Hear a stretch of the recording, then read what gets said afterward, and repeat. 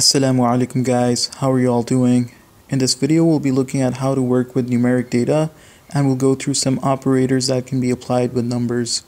Now from my first tutorial I mentioned about the two numeric data types, integers which present whole numbers and floats that present decimal numbers.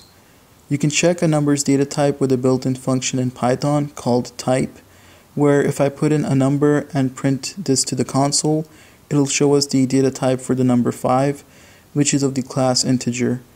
Similarly for decimal numbers with 5.0 here, when I run this, its data type shows up here as a float. You could also use the type function with strings and other data types, so it's a pretty nice function and quite useful for many programming tasks within Python. Now you can see that I've put up a reference section here on arithmetic operations.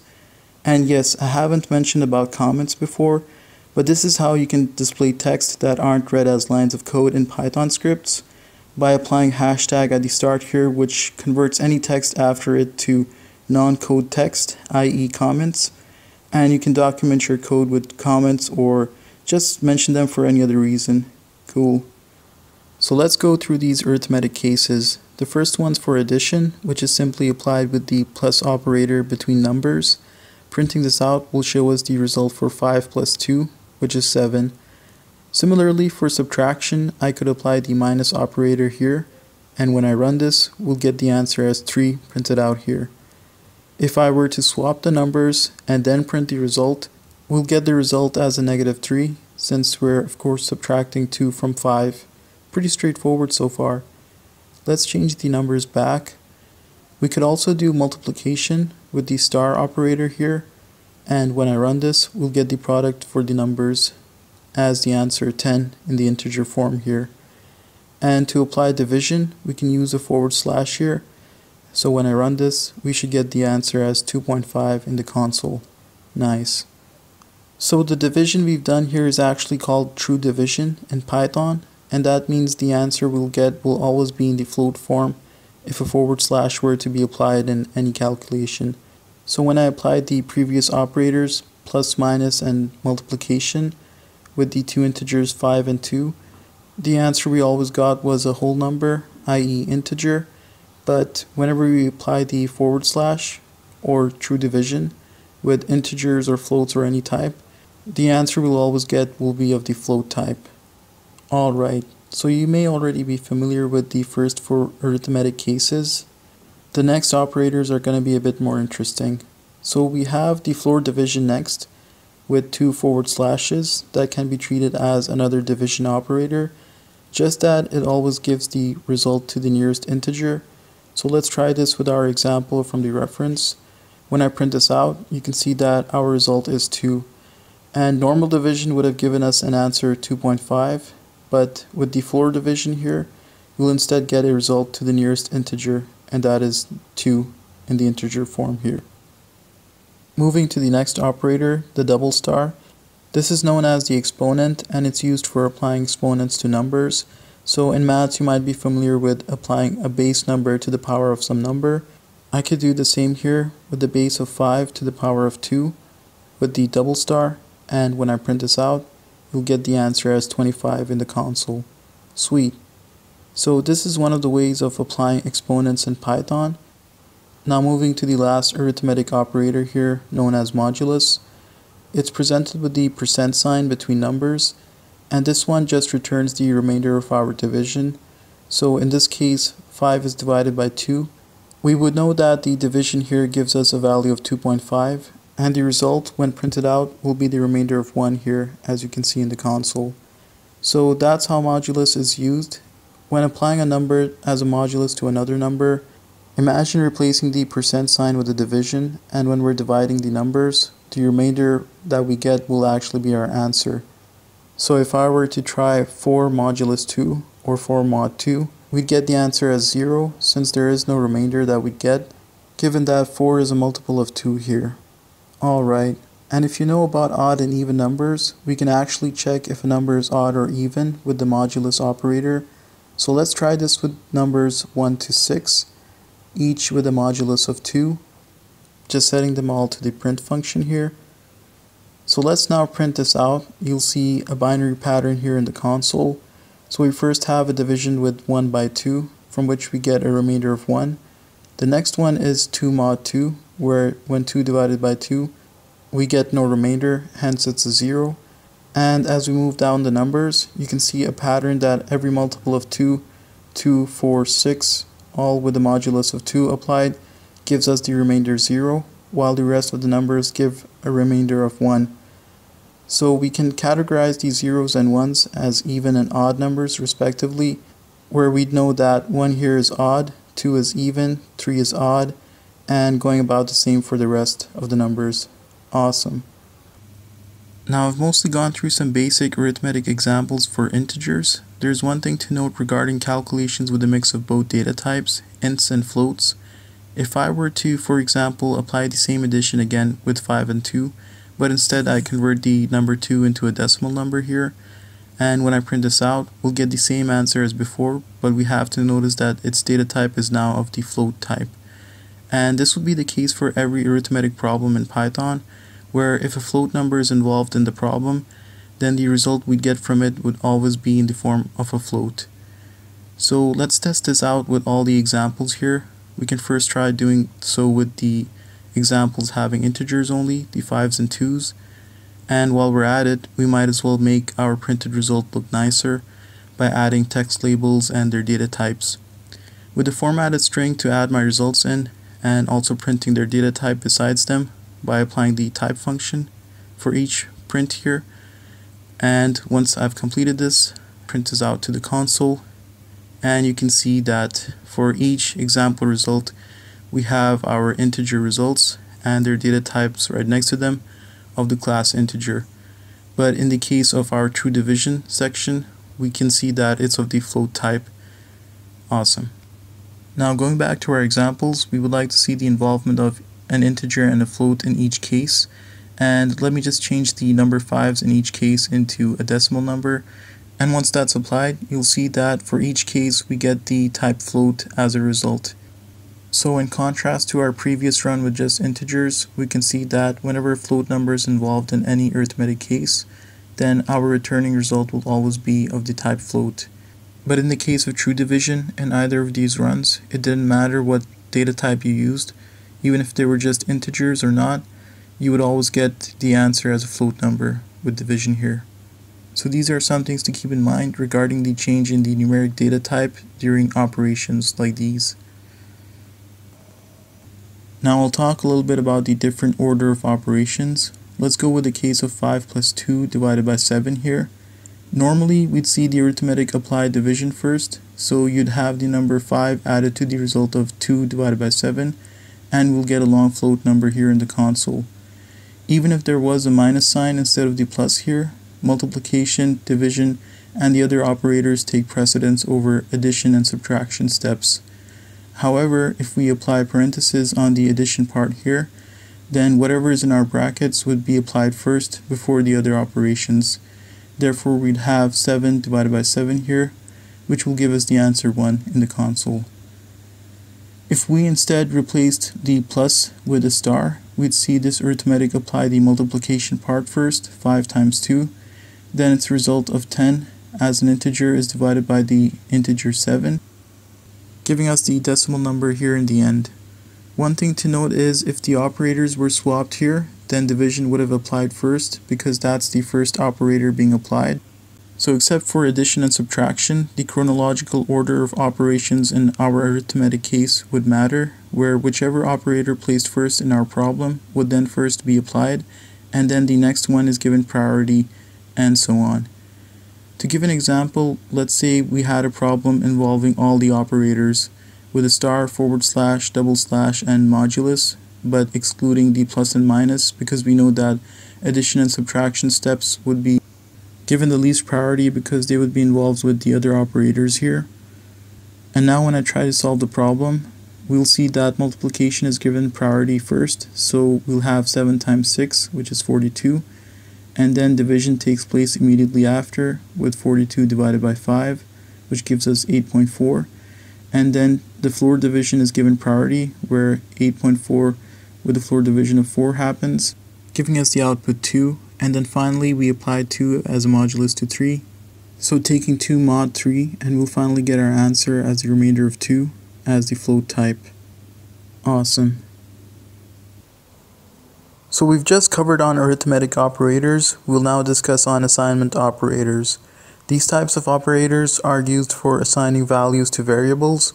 Let's say if I had a variable named num1 assigned to 5 and another variable num2 assigned to 24.5. If I wanted to update my variable's value, I could simply reassign a value to it. Say if I updated the variable num1 by adding 2 to it, then I could simply apply this like num1 equals num1 plus 2, and when I print the previous value and the updated one accordingly, you'll see that the old value was 5 and the new value for num1 is 7.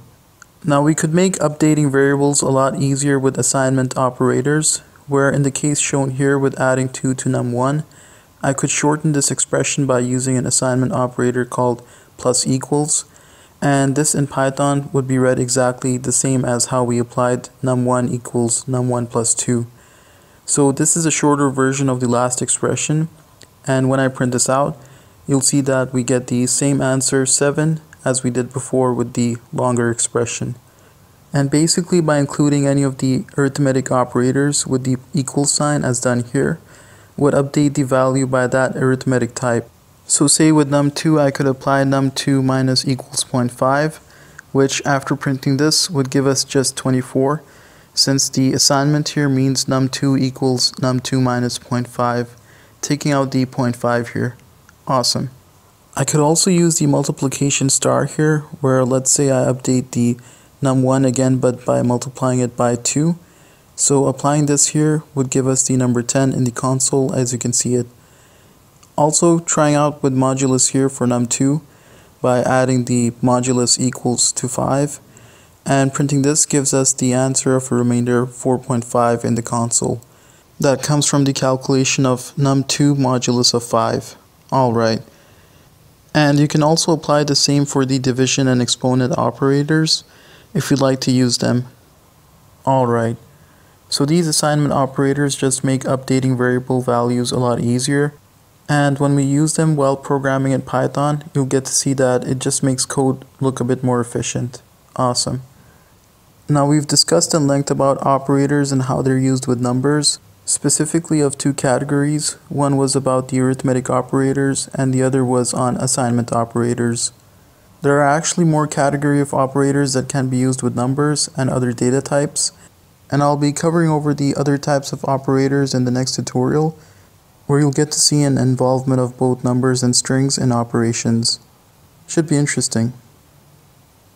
Alright, for the last part of this video, I'll be discussing some built-in Python functions that you could use with numbers.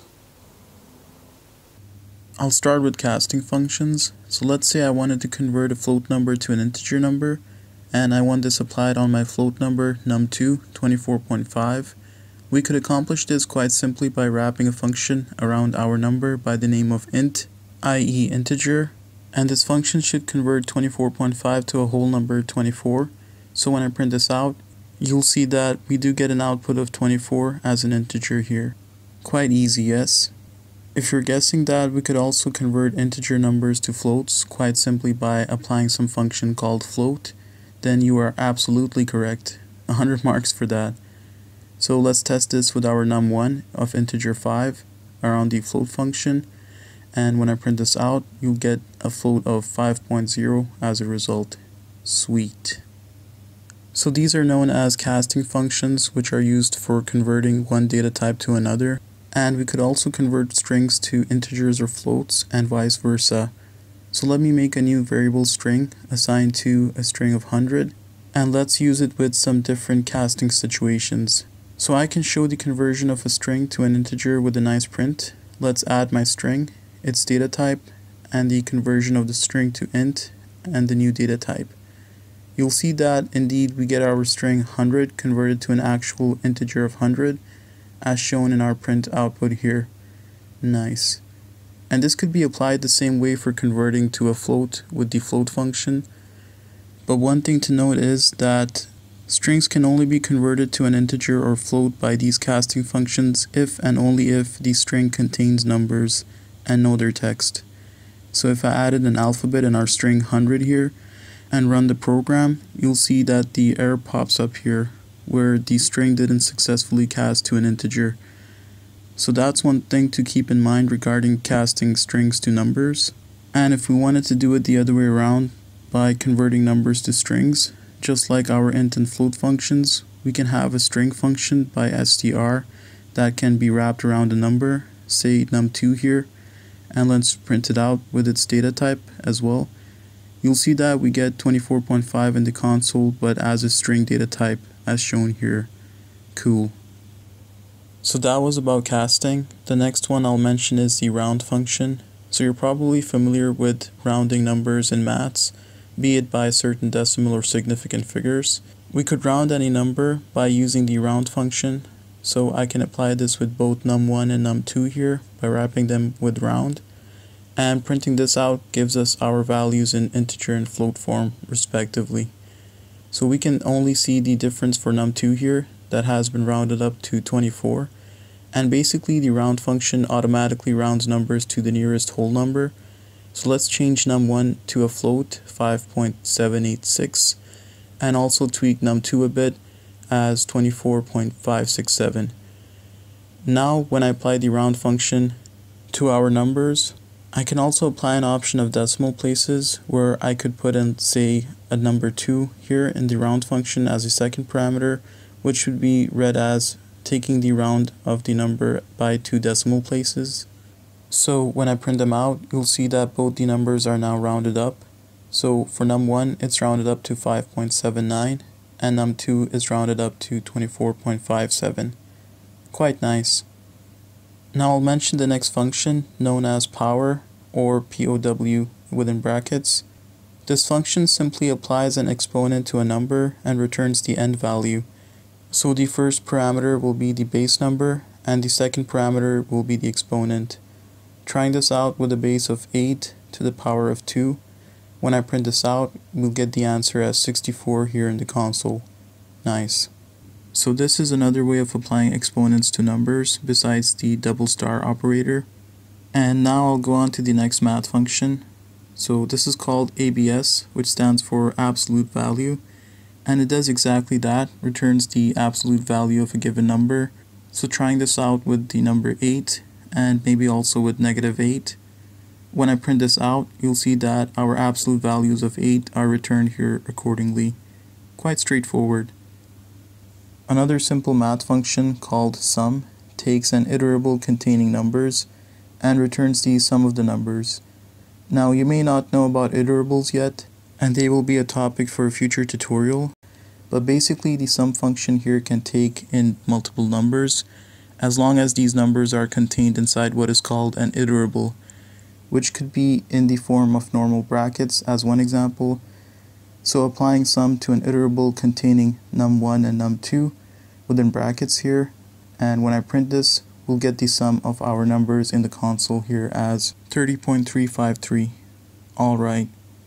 The last function to mention is divmod, and this is a sweet function that does the job of 2 operators. It basically returns 2 values, the quotient and the remainder of a division problem. Our division problem would be described within the divmod function as 2 parameters. The first parameter will be the dividend, and the second parameter will be the divider. So testing this with divmod of 5 and 2, where this takes our problem of 5 divided by 2, when I run this, it will give the output of 2 numbers. The first value in the brackets shown is the quotient, which is a result of the floor division of 5 by 2. The value on the right within brackets is the result of applying 5 modulus 2. And now you can see what the divmod function does exactly here, which is quite neat. Awesome. So these were the functions I wanted to cover in this last video segment, and besides built-in functions, you'll get to see later on that we can also make our own custom functions for applying some math or any other action with data types. So that's pretty much it for this tutorial. I hope you found this video useful, and Hope you gained some knowledge about some of the ways of working with numbers in Python. If you enjoyed this video, give it a like or a subscribe, and stay tuned for the next tutorial. Thank you very much for watching. Take care, and Assalamualaikum.